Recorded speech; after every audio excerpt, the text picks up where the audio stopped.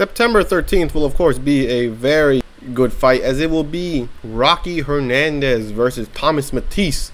Now of course Hernandez is trying to work his way back up to a title shot after coming up short against the former WBC champion O'Shaquie Foster.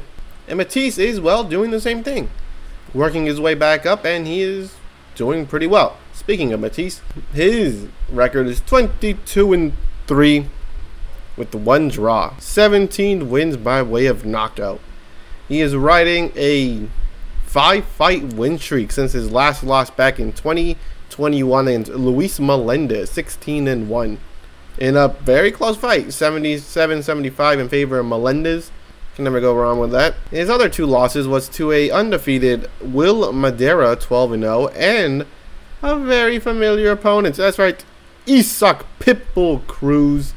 He lost to majority decision. But besides that, he has some good wins. I mean, obviously some controversial wins against Zora Hamazarian, 9-0, split decision. And then they rematched again. They got split decision draw. So people thought Hamazarian won, but the thing is, I can't find too much footage, as they would say, on him. So, you know. But he has beaten undefeated opponents, being 13-0 Michael Dutchover, round 8 stoppage, 15-0 Christian Tapia, and 16-0 Ramiro Cecina. Now, of course, the Tapia one also, people thought he should have lost that one, but Tapia was dropped, so that definitely helped the decision. But besides that, now on to Rocky or Eduardo Hernandez. Eduardo Rocky Hernandez is 35-2 with 32 wins by way of knockout, and unfortunately 2 losses by way of knockout. Oh well. But a very interesting thing is, of course, the times he went decision, only 3 times, right? When was that? That was in his first 6 fights. That's right. The last time he went the full decision, of course, the O'Shaquie Foster fight went 12 rounds. So obviously he went close, right? But it was back in 2014 against the 0-2 Felipe. Now, of course, after that, he, for some reason, there's this one, just question mark. I guess no one really got footage of that. I guess people forgot. But, and of course, after that, he quite literally never went the second half. Even in his first loss against a Roger Gutierrez, who he himself is a good fighter. He has won against good people. So 21-3, obviously now has 6 losses. But who cares? He fought against good people, a good loss. But it was the first round, so maybe not that good of a loss. The next time he were to go the second half was against O'Shaquie Foster. Nearly 9 years ago was the last time he ever went above, you know, after the second half. Now, of course, the next fight was also the second half against Daniel Lugo, which, that's a very interesting one. We'll talk about it real quick.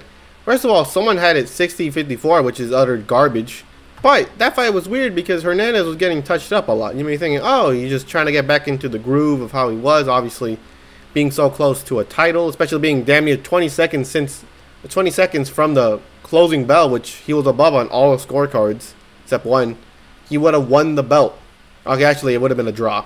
But, you know, it does something to someone, right? A little bit. Not for Hernandez. He is a quite bit of a hard-headed fellow. But for some reason, they try to make him become a boxer against Lugo. For some reason, I don't know why. He was getting touched up. He couldn't really do anything. He couldn't work really much of anything. Until randomly, just within a round, they decided, hey, man, you know, obviously we're kind of dumb for trying to make you a boxer. You know, so just go out there and do your normal thing. And then Lugo couldn't win the damn round. He got stopped in the 7th round. But this will be a very good fight, as Hernandez, obviously, he's a non-stop puncher. This man will punch you, punch you, punch you, punch you. And you will most likely not be able to stop him, unless you go to the body, obviously. But for someone that's defensive to Foster, damn, he was getting touched up there too. Not as much as, you know, the other guys, obviously, but definitely a lot. But besides the Foster fight and the Lugo fight, he has fought quite a bit of good opponents himself. Back-to-back against Jorge's, I guess 2-for-1 special there. 15-1 and 15-0 and 2. And then some other winning records for the most part. Very nice. 12-1 Hugo Alfredo Santillan.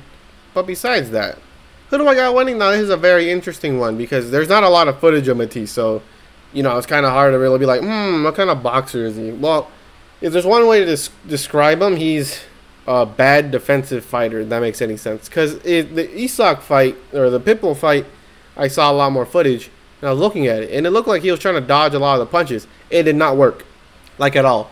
Like, dude kept getting touched up. He couldn't work on anything, which of course could be because of Pitbull and his style.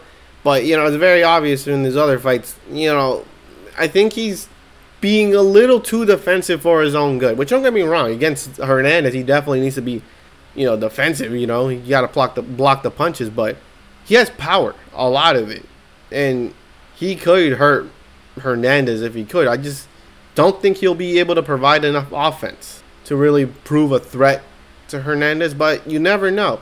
He might slip counter or something like that. He could try, but Hernandez is quite literally like a buzzsaw. Once he catches you, you're done. You're done for. Like, I don't really think that there's any, because he tires you out so bad. And Lugo was normal. The next round, this dude was just exhausted. He was fighting on fumes at that point. I was like, damn. It all happened within a round. Hernandez just drains you of your energy by how much, first of all, because of how hard he punches, and also how much he punches in the first place. I like Matisse's chances, but it's not big. It's like 75-25 in favor of Hernandez. Which, don't get me wrong, is still good odds. I mean, 1 in 4 fights, he's going to get the win, but like still. Most likely not going to be this fight. So it's a very interesting one, because Hernandez, I don't want to say he's defensively deficient, but he is touchable.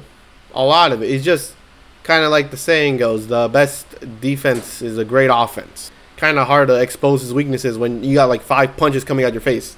Very hard to do. But besides that, Hernandez is most likely going to stop Mattice, depending on how he fights. If he fights a more defensive style, it's not going to work. He's going to break through it. He's going to get stopped in the 5th. But if Mattice provides enough offense combined with his defense, I do think it goes farther. But he still gets stopped. I don't think he's going to go. I don't think he's going to beat Hernandez. Look, I said it, he has a lot of power, but Hernandez is most likely going to get into his groove before Mattice does. And you do not want Hernandez in his groove. This dude would literally zap you of your energy within 1 round. It's like he got energy draining gloves or something. This dude, I don't know, he's just like that. But besides that, the winner will most likely not get a title shot, especially Hernandez, because he already lost it. But I would not mind seeing Hernandez versus Nunes. You know, the guy that has essentially 100% knockout ratio. He did lose, but technically 100%. I would love to see that fight. Obviously, because I don't know. I don't know if Eddie Hearn really wants to put up his Casey Warrington winner against Nunes or Hernandez. You know, he'd much rather keep the champions in-house. What's up, Casey? I think Casey's Queensberry. But I would not mind seeing any of them against someone like Lamont Roach. But besides that, I got Hernandez winning. You know, let's go in the middle. 7th round stoppage against Mattice. It's going to be a great fight for as long as it lasts. But unfortunately, Mattice, he's 34 now. He's definitely older.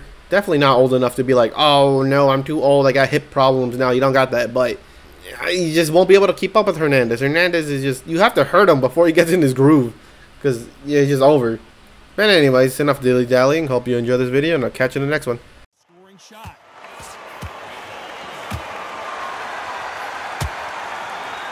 With welterweights, they sometimes bring you the best of both worlds. Fast hands and power. The middleweights are the best. So much for defensive abilities. Oh! Joe Calzaghe just went down. The referee's telling him.